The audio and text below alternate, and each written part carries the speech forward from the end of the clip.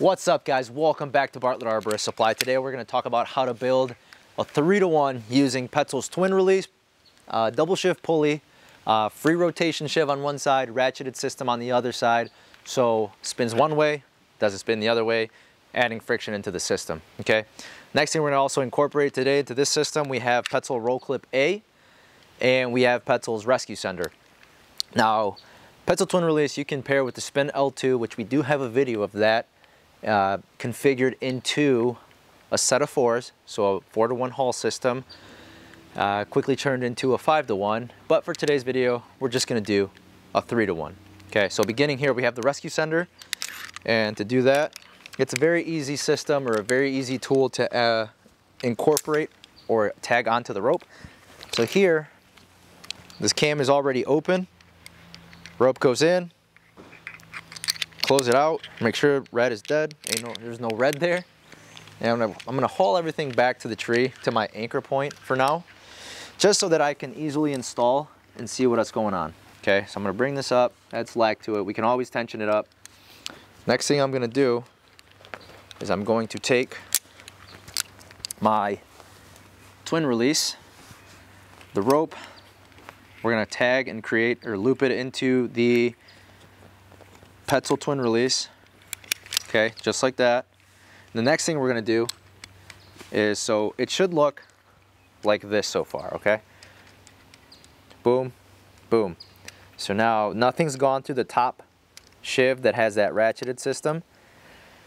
Before we do so, I'm going to anchor to the tree to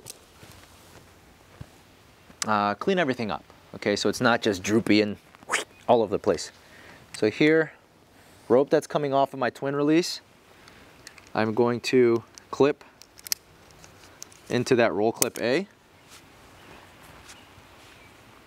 And now what I'm going to do, I'm going to take that tail of the rope and run it back up top through that ratcheted shiv. And remember, wherever that hand is where your rope must exit, okay? Remember, red, red, boom. So right now, your system, before you start pulling, take a quick look. If you feel that you've crossed the rope over, don't sweat it, okay? Happens to the best of us. It's a very easy fix. You can always disconnect it from here, hook it up, and make it look clean. So right now, everything is parallel to each other. There's no crossing anywhere. I always, say don't cross the ropes, don't cross the streams. So, Ghostbusters, anybody remember that? So right now, I've limited amount of rope, but I do have a 3-to-1 system, and I can pull, and I'm pulling, okay?